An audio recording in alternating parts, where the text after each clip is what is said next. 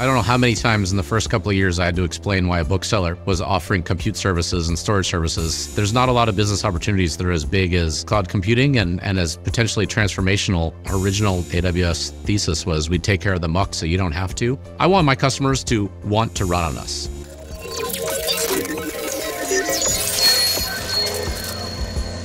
Hi, listeners, and welcome back to No Priors. Today, we're talking to Matt Garman, who took over as CEO of AWS in May. Matt has been with AWS since it was a $0 billion business to today's $100 billion run rate business. Welcome, Matt. Matt, thanks so much for joining us today. It's a real pleasure to have you. One thing that I think is really fascinating is you actually started on AWS in the very early days. It was just getting started, and you did that as an intern while you were getting your MBA. Could you tell us a little bit about both the origins of AWS as well as your own involvement with it? Sure. So it was in 2005. I did my business school internship at Amazon. And as we were looking around for projects, I had talked actually at the time to Andy Jassy, and he was telling me that he was starting a new business inside of Amazon that was technology focused, and he couldn't tell me about it before I started. And I thought it sounded interesting, so I joined him and worked on that. And it was AWS pre-launch. I got to work on that as an intern. It was a super cool opportunity. I came back full time, effectively as the first product manager for AWS, and I'm now on year 18, or just so been working on the business the entire time, and it's a fascinating space. Even back then, as we saw the potential of what AWS could be. Obviously, that was it was a startup right inside of Amazon, and so it was we had visions of what we thought it could be, but there's a lot of hard work and some good luck and some things that have gone right for us, and a great team over the last couple of decades to go build AWS. And the fascinating thing today is it's still in the very early stages of what the business can be. There's not a lot of business opportunities that are as big as cloud computing and as potentially transformational to every industry out there. And so it was an exciting place to work, just as much as it was in 2005 when I was an intern, kind of writing the original business plan of who, when we first launched our services, which companies might possibly be interested in using these things. What were the other projects that you were offered at the time?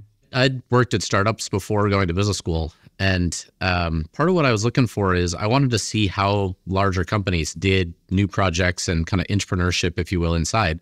So there's a few technology companies that I looked at and was excited about Amazon. And there was a couple of other kind of retail businesses that, there's the internships were mostly in retail. There's some new categories that they were starting up and things like that could have been interesting. But I always also knew I wanted to go back to technology. So this was far and away. It's what convinced me to come to Amazon because it seemed so exciting. And how well fleshed out were the original plans? Because I ended up using AWS for my first startup in 2007 or 2008. And it was pretty new, and there's a small subset of services at the time. Yeah. And to be honest, at the time, Amazon wasn't thought of as deep of a technology company as it both was and is. And AWS was really kind of like, wow, Amazon is doing this thing that, at the time you thought maybe it would be natural for Google or somebody else to have started with. And so I'm a little bit curious about that sort of early conception and roadmap and what was in place and what you added over time. I don't know how many times in the first couple of years I had to explain why a bookseller was offering compute services and storage services. I think the approach that we took worked out to be one of the key pieces to our early success. I think if you look at some of those others like Google and later Microsoft, they kind of went at this space. First, we were the first ones out there that had anything like this. But even soon after that, I think they went after this space like that was going to force the developers to change how they build applications and kind of build them in a new way. And we went after it as in, we're going to build building blocks and let developers and builders go build interesting things. And so our view, and this started really from internal Amazon. If you scroll back all the way to 2003 or so, Jeff Bezos basically mandated across the company that in order to move from a big monolithic stack that wasn't going to scale anymore for Amazon, we had to move everything to services. And that was really a lot of the impetus for us looking at after that. And we saw the success of that. We said, well, maybe this would work for other people who are likely going to have the same struggle that we're going to have as Amazon. And so we thought, starting from first principles, what are the things that we would need to go build to help people build a company? And we knew people needed compute. We knew people needed storage. We knew people needed databases. And so we built those things, right? And we didn't force people to change how they architected, right? When we gave you a virtual Linux server, when you logged in, it was just a Linux server. Like it wasn't magic, it auto scaled and you got it in 30 seconds, which was pretty awesome at the time, where normally it was going to be 6 months or something for you to go get a server. And this is when everybody was like, when you had a startup, you had to go to Exadata and buy racks of servers in order to get your startup off the ground. So that was obviously transformational, but once you actually got the infrastructure, it kind of operated the same way that you were used to. S3 was a little bit different, right? The put, get, delete was a little bit different, but the storage concept wasn't too different. And so I think that was one of the things that really helped us move quickly and helped people not have to have a total paradigm shift of how they develop. It was more how they get the infrastructure to develop on. And then over time, we could add things like Lambda, or we could add things like, Bedrock and AI services and other things like that are more different that people weren't used to, but kind of starting out with some of those things people were familiar with and they could instantly grab on and build quickly without having to learn a new concept, I think was a really big accelerator for us at the beginning. Yeah, it was huge. I remember when it first came out, I thought there was a few things that were done really well. One, to your point, is just, providing really basic building blocks. Second was just the iterative nature of it, where you launched with a small number of services and then you kept adding stuff that were kind of the obvious next steps. And, and early on, people would wonder, or at least I in the startup community wondered, will they end up with everything I need? And you very quickly did. But to your point, you also built it in a way where before that, I think most people building today have no idea. To your point, you literally would have to set up your own server racks or find somebody who would do it for you. It was hugely painful. You had a whole team that was doing that for every company. And in some cases, it caused real problems. My company eventually got bought by Twitter, my first startup. And then at Twitter, we ran into real issues in terms of data center capacity and planning and all these things that you can now just scale on Amazon for. So it's pretty radical in terms of what's been enabled for startups and the decrease in headcount per company that's needed to associate with that. I remember as late as 2010, 2015, maybe you guys are still having this conversation with the largest customers that, if you're, let's say, a large financial, you had like this whole platform team, several different iterations of it. And the line I would get from people would be like, we're never going to do that public cloud thing from a security perspective. You can't compete with us on cost. Our platform is better. Like, it's not reliable. And just like, there's a very strong orientation toward skepticism of this, even in 2010, like upstart company versus like, oh, we are X large financial customer. I think almost everybody has seen the light at this point, but you described Amazon, AWS in particular, as still being quite early in that journey. And I think one thing that people, even those in the tech industry who experience more exponential growth than most, like thinking about how large these markets become is really challenging. And we might be, I think we're at the beginning of one of those cycles again with AI. We'll come to that. At what points did AWS internally did you guys know that this was going to be that large? And how did you talk about size and opportunity early on? And just to give scale real quick on this, I think you guys went from something like 500 million or so in 2010 to about 90 billion last year in terms of revenue for AWS. That's right.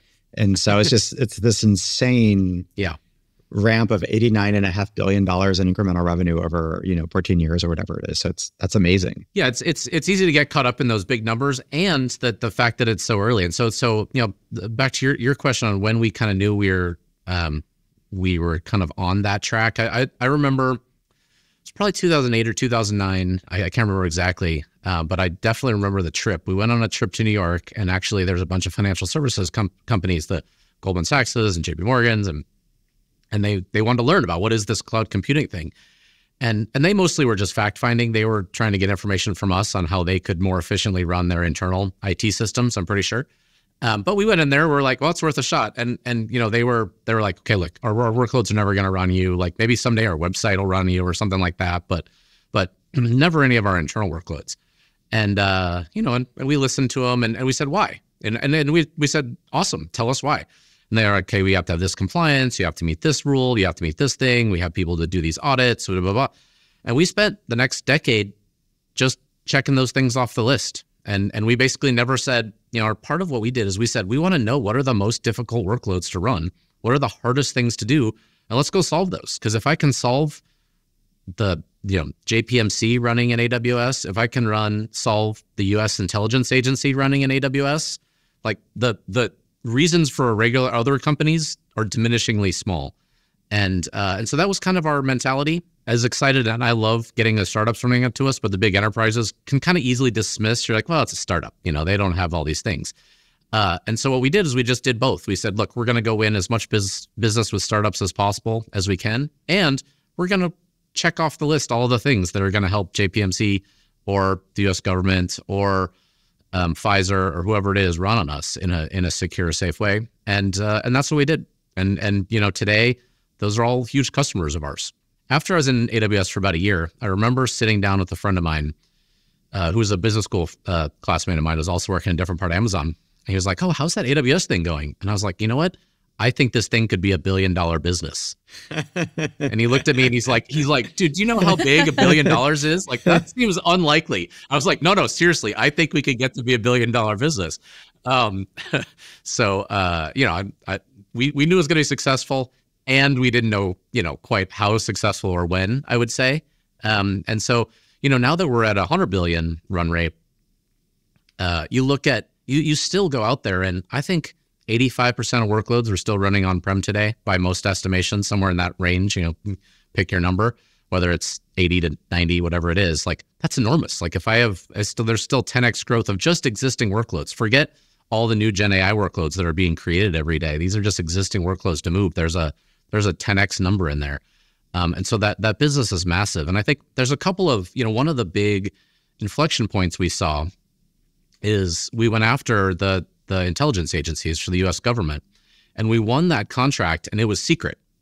And it, we pushed really hard to go in that. It was against all the incumbents, the HPs and IBMs and on Oracles and whatever. And we won the contract to do this cloud workload. And but it was confidential, and we couldn't share with anybody that we were doing it. And IBM sued. Yeah, I remember this. Because they said it's unfair, or wasn't, and so then it became public that we won this deal. And then the intelligence agencies went out to public and said, no, AWS is the most technically sophisticated. They have the most capabilities. They're the operationally strongest, and that's who we're going to go with. And so we had the government out there now saying that we're the best and most technically capable to run these highly important workloads. And that was a huge kind of stamp of approval for us, if you will. And I do think that that's one of those moments that in some ways we kind of got lucky that they sued. Otherwise, it might still be secret that we were doing that. And I do think that helped gain a lot of credibility in the enterprises. What do you think is, you mentioned that, 80% of workloads still haven't migrated over. What do you think are the main blockers to that today? Is it just momentum? Are there specific features? Are there big things still to build? There's some technologies that, I think, look, if I had an easy button, and by the way, we're trying to build an easy button, but if I had an easy button that would just migrate mainframes to a modern cloud architecture today, almost everyone will push that button, but it doesn't quite exist today. And it's not as simple as like, great, I'll go run your mainframe in the cloud. Like, that's not what customers want. They want to actually modernize those workloads and have them into, microservices and containerized workloads and other things like that. So that's one, is there's just a bunch of workloads like that are old and their customers running a big SAP thing and they want to move it to the cloud, but it just takes time because it's tied into a bunch of other things like that. There's also a bunch of workloads that, as you get out of core IT workloads that are in line of business, that are the next set of things. And whether that's, say telco workloads, right, that are running kind of the 5G infrastructure around the world. We've slowly been moving those to the cloud and helping those customers get that flexibility and that agility of running those in the cloud as well, but they're slower to move. If you think about all the compute that runs factories out there today on factory floors, most of those have not been modernized. Most of those are thinking, and there's a huge opportunity, by the way, for AI to totally revolutionize how you think about factory workflows and efficiency there. But a lot of that hasn't moved. And so some of this is, there's on-prem infrastructure that people are still amortizing. There's still people whose job it is to run on-prem data centers. And so they're kind of resistant to moving things. So, there's a bunch of factors in there. And so some of it is just takes time. Some of it is technology pieces. Some of that is we still have stuff to go build and innovate and help make it easier for customers to do that. I'd love to hear about just the initial investigation of like generative AI as a technology change and like how AWS began to react to it and invest in it. Because to some degree, it puts us all back in the like on-prem colo era of the world, where to get one of these, if you're doing any sort of real pre-training, to get your startup off the ground, you're back to, I guess I'll buy a bunch of DGX boxes somewhere. And I need to think about the cost and management of that. Well, actually, most people are still buying those, but in the cloud. But it is kind of it's not a serverless type of a thing. It's, most people are still not buying, H100s and hosting them in a colo or anything like that. And increasingly, I think that's going to get harder and harder as you move to liquid cooling and larger clusters. But, it's a super interesting space. I think we've been working on this space for how many years now? And look, we've been investing in AI broadly for the last 10 years. And it's why we started 5 or 6 years ago investing at the infrastructure layer and building our own processors, because we knew this was coming. We saw this path coming, and we knew that that's also not a short-term investment. So it's one of those things you got to invest way ahead. And then we were investing in building generative AI models. And then, OpenAI kind of made a generational leap forward with what they're able to do and what's possible. And many people have talked about this, but it really in some ways was a discovery as much as anything about just what was possible, and kind of unleashed a new set of capabilities. And so we actually as a business took a half a step back and said, okay, these are going to be transformational abilities. And assuming that this technology gets better and better and better over time, how do we make it so that every company out there can go build using those technologies? And so different than how can I go build a consumer application that people are going to be interested in, we kind of took it from the point of view of AWS, right? Like, just what are the building blocks that I can help all of our customers, whether they're startups, whether they're enterprises, et cetera, go build interesting generative AI applications. And so we started from first principles. Customers are going to care a ton about security. That's not going to change. They're not going to all of a sudden not care about securing their infrastructure. We also had this hypothesis, 2 more hypotheses. One, that the idea that there wasn't just going to be one model. We thought that there was going to be a lot of models for a lot of different purposes, and there'd be big models and small models, and people would want to combine them in new and interesting ways. And I think the last 2 years have probably played that out. But I think when OpenAI first launched, it wasn't as obvious. But that was kind of one of the bets that we made. And then the third one is that we view that every enterprise that was building on us, the interesting IP that they were going to bring to the table was mostly going to be their data. And they were going to care that their data didn't leak back into a model or escape from their environment. And so we built a bunch of what we did starting from those principles of how do we make sure that these things are secure, that their data is secure, that they can have access to every piece of technology that the customers need to go build interesting applications, and they can do it in a cost-effective way. And so that's how we approach the space. And I think we now have a platform in Bedrock, in Trainium chips, and Inferentia chips, and then a bunch of the other capabilities around, as well as the suite of models that we offer, both proprietary as well as open source ones or open weights ones. That I think we're starting to see that momentum pick up, and we're seeing more and more customers really like that story. They like that platform to build from, and we're seeing enterprises really lean in and want to build in that space because it gives them a lot of that control that they want as they go and build applications. How much do you think it matters that AWS has, let's say, like first-party models it offers its customers? Because that's clearly a strategy for some of the other hyperscalers. Google, that's obviously their strategy. They're really the only one that has a first-party model today of the other hyperscalers. Microsoft's done a good job of co-opting OpenAI's innovation. Although in their last, I saw recently they listed OpenAI as one of their biggest competitors now. So it'll be interesting to see how that all plays out. But for us, I think it's important, and which we do. So we are building our own first-party models. We have our first-party models today. In fact, the Titan embeddings model is by far the most popular embeddings model that we have inside of Bedrock today for people that are building search indices and thinking about things like that. And we are building larger and larger models as well, first-party. I think it'll be important, but not critical. I mean, I think people love using Anthropic's Claude models. Those are fantastic. And right now, those are the best performing models in the world, which is fantastic. We just launched Llama 3.1 on the day it launched, and we have a really tight partnership with Meta, and their open weights model is fantastic. And I think increasingly we're seeing customers really love that open weights model because they can go and, particularly enterprises, customize it. They can do fine tuning to it. They can add their own data to it and really customize and distill and do some interesting things. And so I think that is super critical. we're seeing kind of specialized models, if you will, where you see folks like Adobe building Firefly as all built on top of AWS, purpose built for their own thing that they're building. Whether the Amazon purpose built models are, I think they're an important part of that. Mostly partially it's for us for learning. Some of it's for powering our own applications, and some of that may be for end customers, but it's all kind of that diversity of option, honestly. Like we want there to be the best set of options, and we want them all to run in AWS. And so we want those workloads to run there.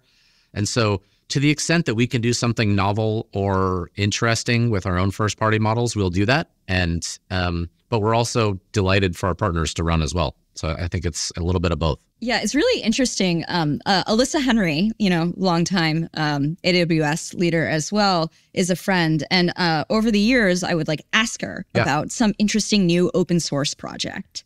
And she, it was the most terrifying thing, honestly, because she would always be like, AWS loves open source. We make more money on open source than any open source company does, which is, if you think about all the advantages that AWS has, even if you're very friendly in the ecosystem, it, can turn out that way. And so I think the sea change that's happened in terms of availability of open weights models and multiple players here, Mistral, Llama, et cetera, that are very competitive is I think, a huge boon to AWS's general open ecosystem model. We've always leaned into open source. We're huge contributors to many open source projects, and we lead many open source projects. And I think we do a good job creating and turning those into businesses for our customers and helping run managed open source projects. And so it's a big area for us.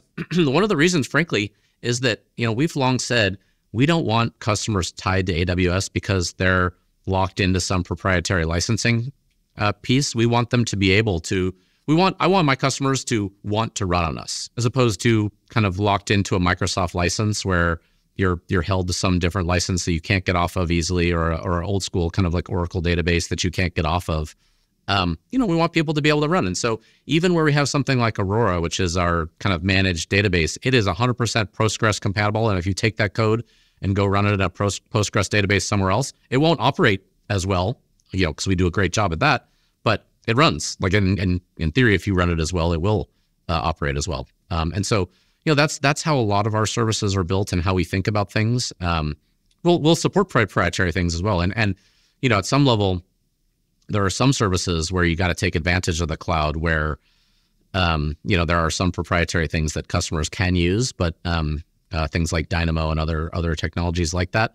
But we really embrace open source, and I think it's beneficial to the whole industry, frankly. And it's a way to get better security, better visibility, and kind of that license portability, I think, is a key aspect as well. You mentioned that the model side of the AI world, and there's other main AI building blocks. There's RAG, and there's certain aspects of fine tuning and other things that people are increasingly doing over time.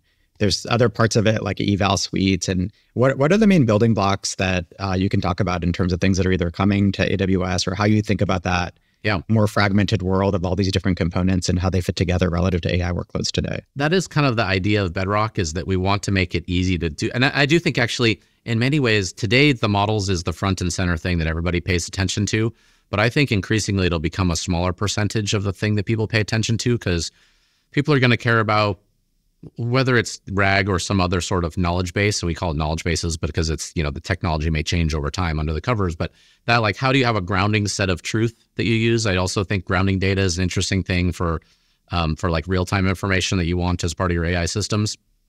We have things like guardrails, which is our customers find incredibly important, because, if you're building a chatbot on a financial services website, you can actually find a lot of money if that thing starts giving out financial advice. And so you really want to be able to control, let alone, going down and talking about politics or something else that you definitely don't want it to talk about. And so those guardrails are super important as people think about what they want their AI systems to do and interact with, and where they want to stay away. This is not controversial. I'm sure you both hear a lot about this, but again, the next generation of and the next step forward in what we can get out of AI systems is going to depend a lot on how well we can integrate agentic workflows and actually get these AI systems to do things, not just kind of summarize and tell us information. And so building in the ability to have agents as part of that workflow is a big area of investment for us. We want that to be easy for you to build as part of that Bedrock capability. I do think that pre-training and fine-tuning is going to be something that more and more customers are going to want to do, as well as distilling over time. Because I think I was just talking to a couple of customers earlier today that are very focused on how do I get this model down to a much smaller thing so I can put it on an industrial edge or somewhere like that. And so how do you think about distilling down so that I get the value of what I want? I don't need the whole kind of reasoning engine behind that. And I think there's a long roadmap of, like you said, kind of model evaluation and other things like that. And some of that is us, and also some of that is partners, by the way.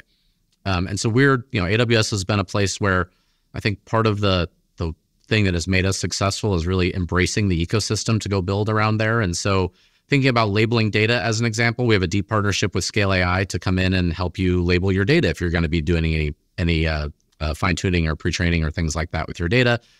We partner with folks like LangChain to help put together some of those agent workflows and other things like that. And not to mention, of course, the model providers who are super important partners of ours as well. So I think it's all of those things. And our job is how can we make it easier and easier for you to go build those applications in a tightly coupled way so that it's easy to go use those different components, easier to innovate rapidly, and easier to build the proprietary data that you have as part of your AWS data lake so that you can kind of pull that in. Because frankly, most of these generative AI systems aren't going to be super useful if you don't have interesting data to go pull from. The other place that a lot of people are spending time right now in terms of bottlenecks to utilization or usage or future proofing is actually more on the chip side or semiconductor or system side. And then in terms of DC capacity, and obviously you all have been building Tanium chips and other things, which I think is really exciting to see that evolution.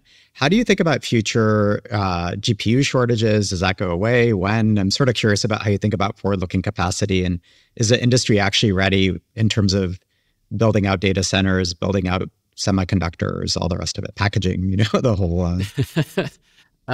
Look, I think we're probably going to be in a constrained world for the next little bit of time. Just, that some of these things they take time. Like look how long it takes to build a semiconductor fab. It's not a short lead time, and that's several years. And TSMC is running fast to try to ramp up capacity, but it's not just them. It's the memory providers and frankly data centers that we're building, right? And so as we think about, there's a lot of pieces in that value chain that I think, as you look at the demand for AI, which has been, exponential might be undershooting it. Some of those components that support that, I think, are catching up. And I think AWS is well positioned to try to do that better than others are. We've spent a long time thinking about, in the last 18 years, learning how do we think about smart investing, how do we think about capital allocation. We've spent a bunch of time thinking about how do we acquire our own power, how do we ensure that it's green and carbon neutral power, all super important things. And we're the largest purchaser of renewable energy over the last new contracts, right? So actually going out and adding and supporting new renewable energy projects. We're the largest provider, I think, each of the last 4 or 5 years.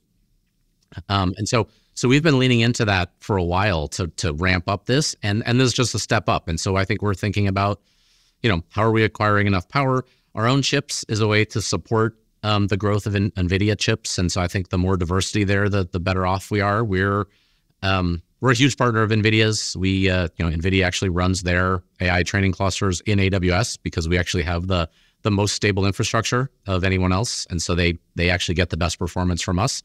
And we love that partnership, and we have a great and growing relationship with them. And, we think things like Trainium are a good diversification. And I think there will be some workloads that run better on Trainium and are cheaper on Trainium over time. And as well as Inferentia, I think inference is one of those workloads that today it's, 50-50 maybe of training and inference. But in order for the math to work out, inference workloads have to dominate. Otherwise, all this investment in these big models isn't really going to pay off. So hopefully for the industry that all happens.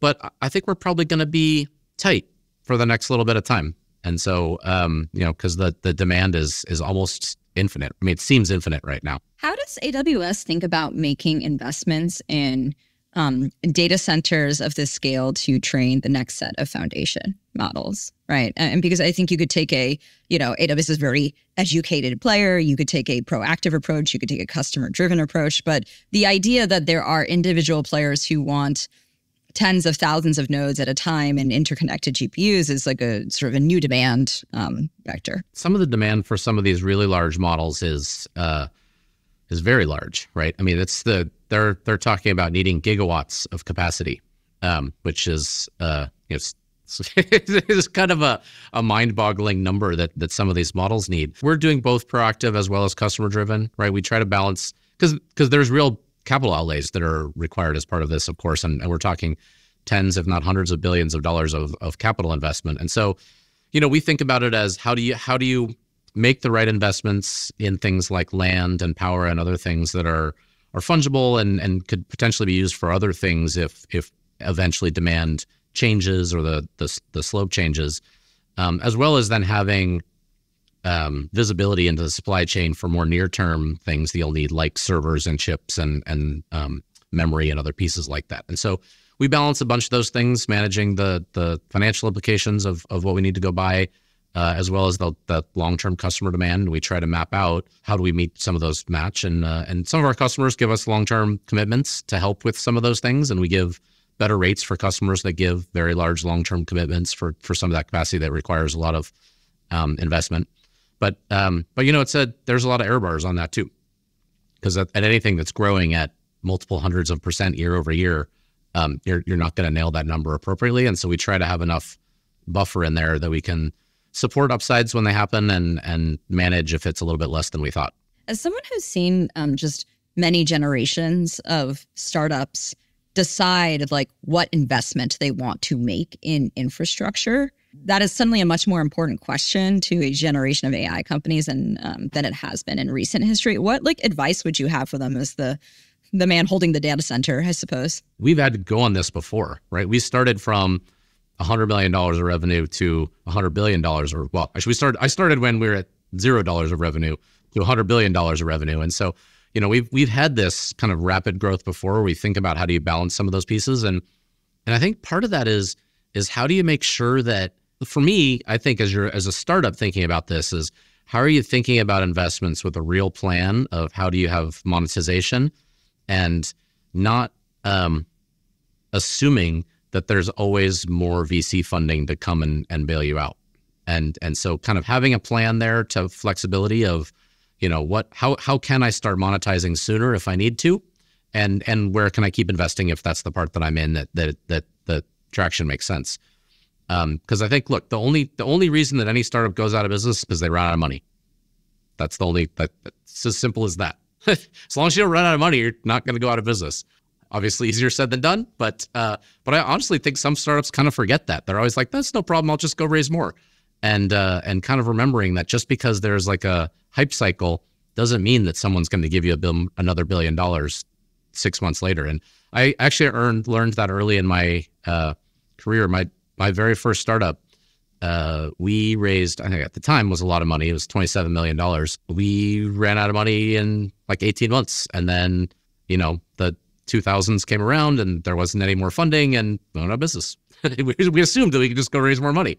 And so I think that was a good early lesson that you can't always do that. If I look just at, my own portfolio or our friends' companies, what is interesting is of course you have a few examples that everybody is looking at, like OpenAI, where value creation and dominance, or at least like lead in a market, is highly correlated with the amount of money they're spending. It's not true across the portfolio. And I'm like only investing in really AI companies in that, yes, everybody absolutely needs computers. And I'm talking about companies that are doing their own training or fine tuning. But some of our companies that are making the most progress, and we're still talking very early days, 0 to tens of millions in their first year or two.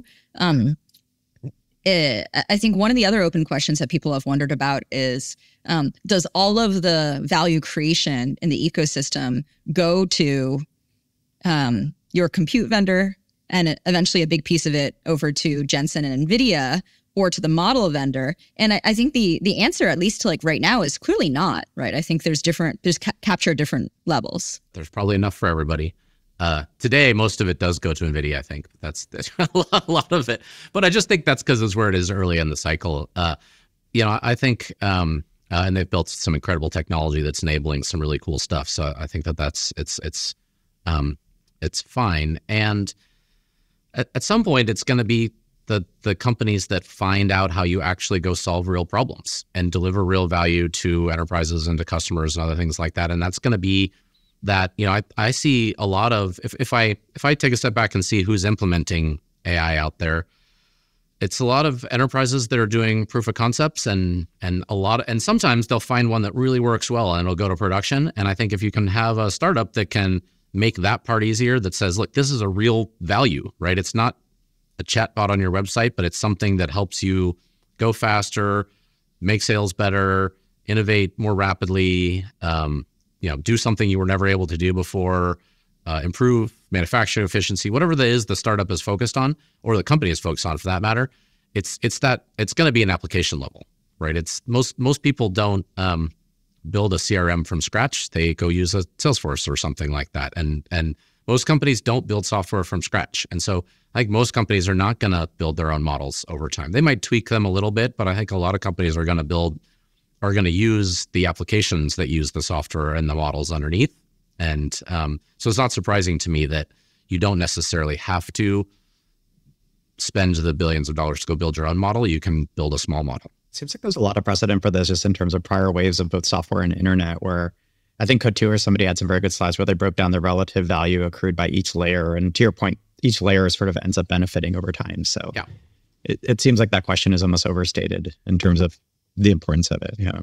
Do you have a prediction, if you just look at what happened with public cloud, if what happens with AI platforms evolves differently? And the reason being, I just spent a little bit of time talking to large enterprise customers again, and exactly as you said, there's a lot of activity coming from different POCs, there's investment in the area, there's top-down interest, and I do think there's a real conviction that the value will be real.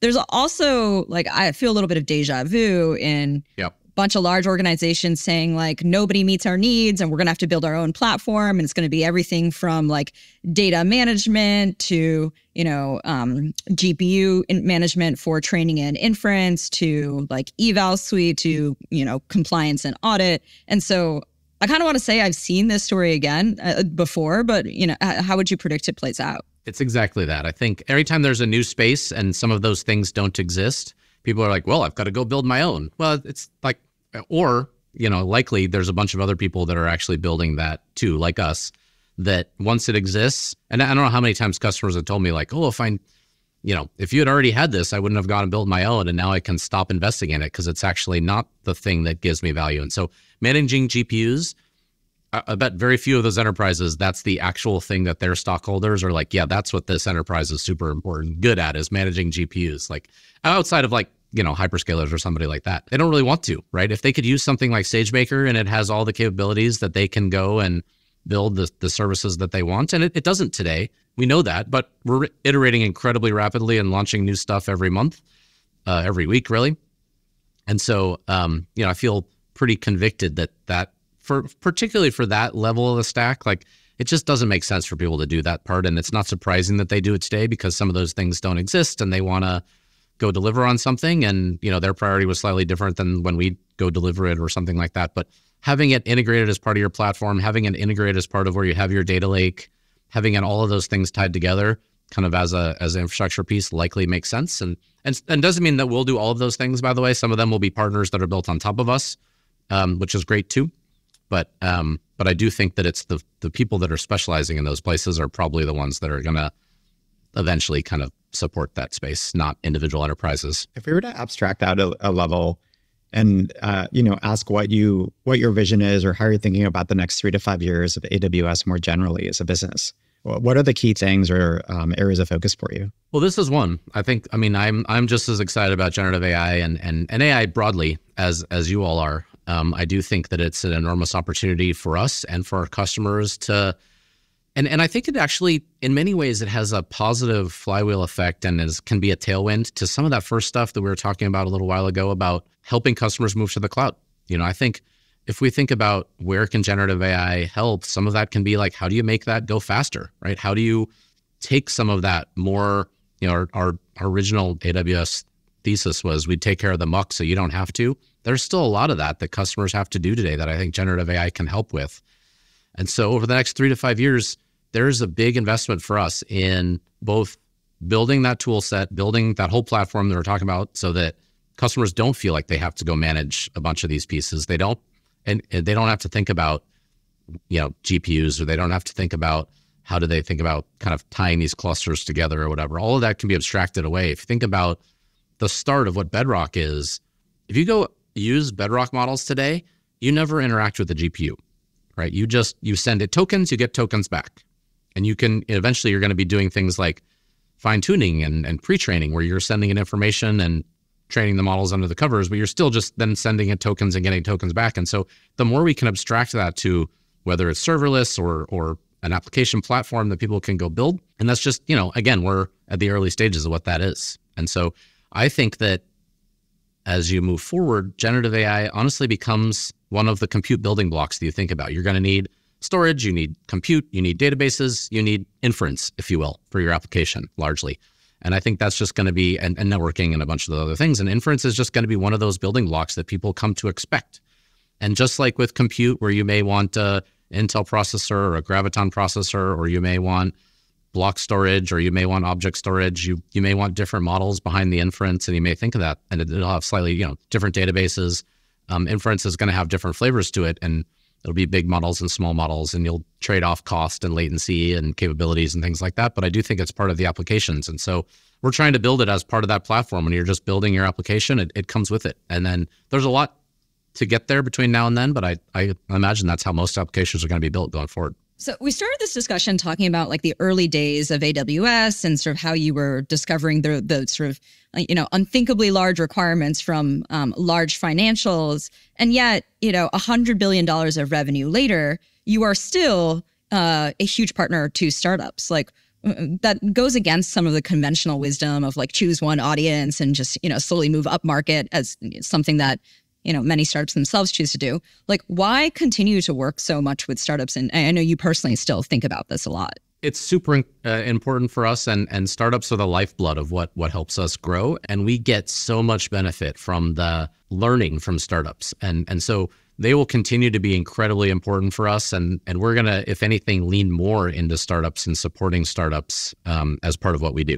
Thanks so much for providing your perspective over the last 20 years or so of AWS. It's been really fascinating talking to you. So thanks so much for the time today. Thank both of you for having me. Appreciate it. It's been fun. Find us on Twitter at NoPriorsPod. Subscribe to our YouTube channel if you want to see our faces. Follow the show on Apple Podcasts, Spotify, or wherever you listen. That way you get a new episode every week. And sign up for emails or find transcripts for every episode at no-priors.com.